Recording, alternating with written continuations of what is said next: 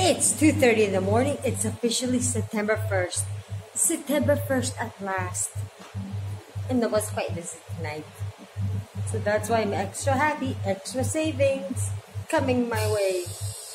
But let's take a look in the kitchen because the last customer just left. These are washed. Okay, there's a little bit left here. I don't mind. Picked up a little bit around here as I could while working, but the sinks are yikes. But knowing me, I'm not afraid of dishes. I've done a lot worse. I might just leave them like that and do them tomorrow. But it's time to treat myself. After all that work, it's time for treat. Do you guys want to see how I treat myself? The extreme cheapskate way?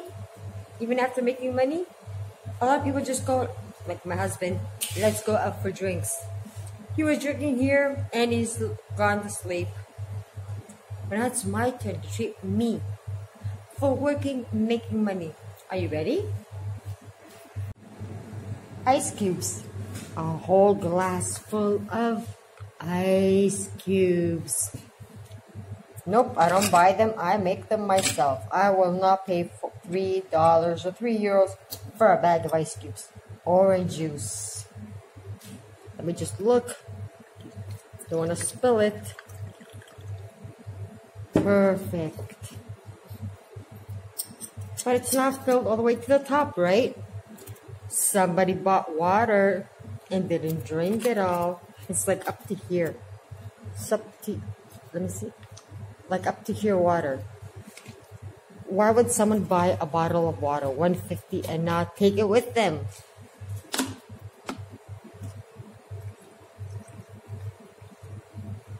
I usually do half and half, but since I made money, yep. More orange juice, less water with a ton of ice cubes. I even added a straw.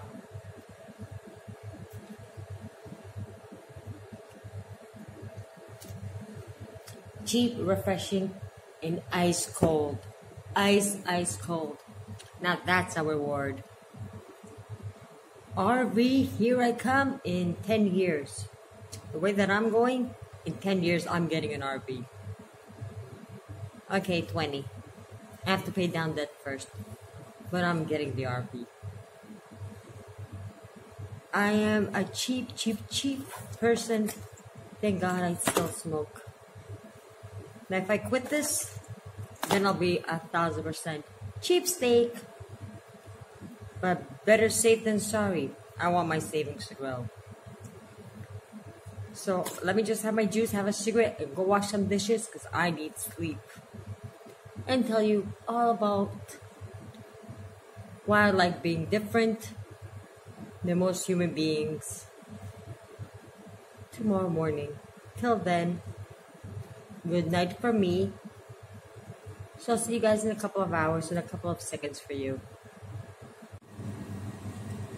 Good morning, everyone. It's officially, with the sun out, September 1st.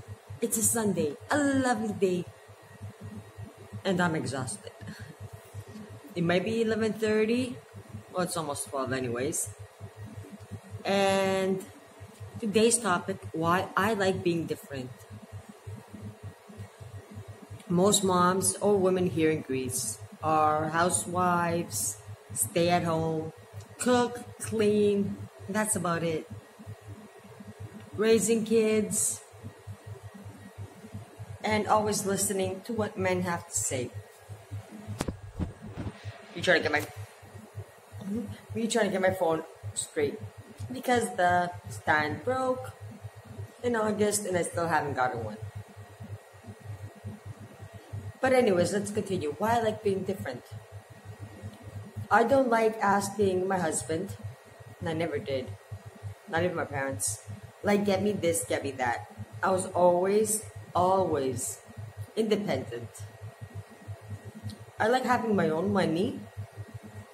And no, getting an allowance from your husband or your parents or whatever was never enough for me. And I don't want an allowance. When I was younger, I was sewing these fabrics for my mom for her work and for my aunts, so I can make my own allowance. I never liked hand me outs. Like, here you go, have your allowance. Was a no. I didn't mind getting it from my parents, but it was a no for me.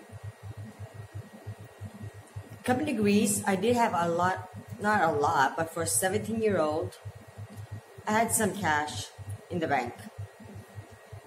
I did go spend it for my first actual vacation in Greece. Because I was coming here for a couple of months, going back. I never actually decided to stay.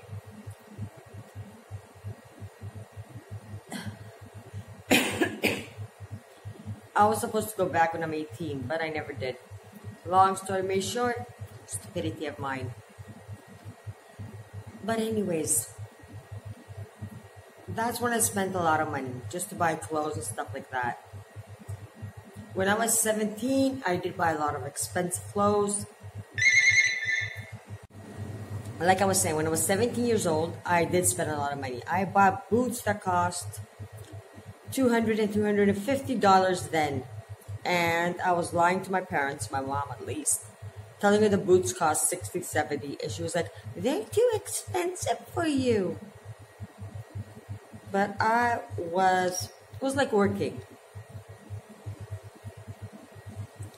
Like I said, I was sewing, I was helping my dad with his restaurant, washing the dishes, or getting him things from the bakery when needed.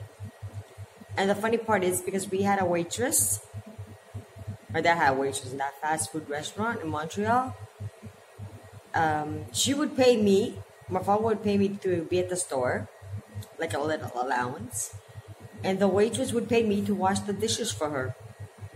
Can you imagine? That started when I was 15, but I continued going to the store until he closed it. So I was always different. Coming to Greece at 17, I met my husband at some point, got married. Thought he knew what he was doing, but discovered he doesn't. And I was always different. I always wanted to have a savings account again. Because at some point, just to get married, we closed my savings account. Yeah, there are times when I want a dress that costs a lot. And because I did have the savings, and always did, when I was then younger, way too young, not even an adult, not even an legal adult, I could always get it because I had savings. What happened to that person? Well, she decided to follow George's rules. George is this, George is that. And no, nothing was working. Now I decided to go through my rules. I was begging him to help me open the store 2 years in a row. He was like, no, you closed it once at the end. You closed the store up at the village that you had opened. You only kept it for a year and a half. No, I'm not helping you. I'm going to him. The store I closed so I can go to Canada in 2013. Like this one. That was really stupid of me. But it wasn't. It got me thinking again. It actually helped me find the me. Then the store up in the village, I opened it, but I had to close it because I was getting... They were calling the police on me and a whole bunch of other services just to get me in trouble. I wasn't getting in trouble, but the police was taking me over the police station in the police car to have my fingerprints, to do this, to do that, and see that I'm legal and back again to yell at them. So I was like, I can't stand this anymore. And I did start drinking a lot then. When I mean a lot, a lot. And I continued till this year. So I did get myself in really big trouble. Closing that store, I didn't work for a year and a half again. I had savings, so I didn't mind. He didn't have anything.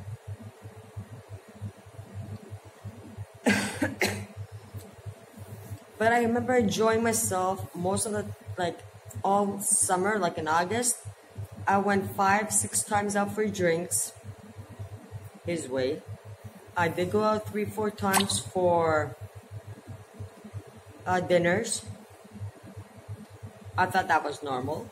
Because everybody here goes like in August at least 15, 20 times. And some nights I would just sit down at the beach and read books. And people were like, even now they tell me, it was the year that you had your psychological problems and you weren't normal. It's like, no, I actually enjoyed it. Just sitting at the beach, because there was light at some chairs. It was the only time the chairs were empty because there weren't any customers sitting there going swimming in the ocean. I was enjoying a good book. Then that summer passed, the next summer came, I started opening the store. That was last year. But I still kept my old habits, not that much, but a little bit. I was becoming, because I was frugal and a cheapskate on a lot of things. But I did keep some bad habits, like really bad habits. And slowly, I cut those out too. But I kept the drinking. This winter, even before the 365 days of frugal living, I started cutting things out. Because they wouldn't make me happy. And when 365 days of frugal living started, I started like extreme savings, doing things even, like some days I would just, like the garbage, I would just take the bag, take it out, and not even think about it. Not every time. Most of the time I would put it in boxes. But there were days it's like, no, I'm putting it away. Just taking it to the garbage like that. And then this year got me thinking with the 365. If I could save one extra penny here, would it make a difference? And another penny here and another penny there. Like every penny did count. And it did make a difference. People are thinking and they're telling me, they're not just thinking. They're assuming that I'm weird, and I probably am. And I'm proud of being weird. Being different doesn't mean that you're the wrong one. It could be that you're the right one and everybody else is wrong. Who said out of 1,000 people, if one person is extremely frugal and weird, or an idiot, or whatever else, they're thinking of me that I'm the wrong. I could be the right. When I got the humongous tattoo on my back for this village, it was like, no, mommy's and your age. It's like, no. I wanted it, I got it. And when they see my new hair, the way I'm going to dye it, they're going to go, that's me. Sometimes just being different makes you stand out. I don't want to stand out too much, but I don't want to become the sheep. Why be the white sheep when you can be the black sheep? At the end, I think the black sheep has more fun, has a better savings account. And of course, I'm continuing.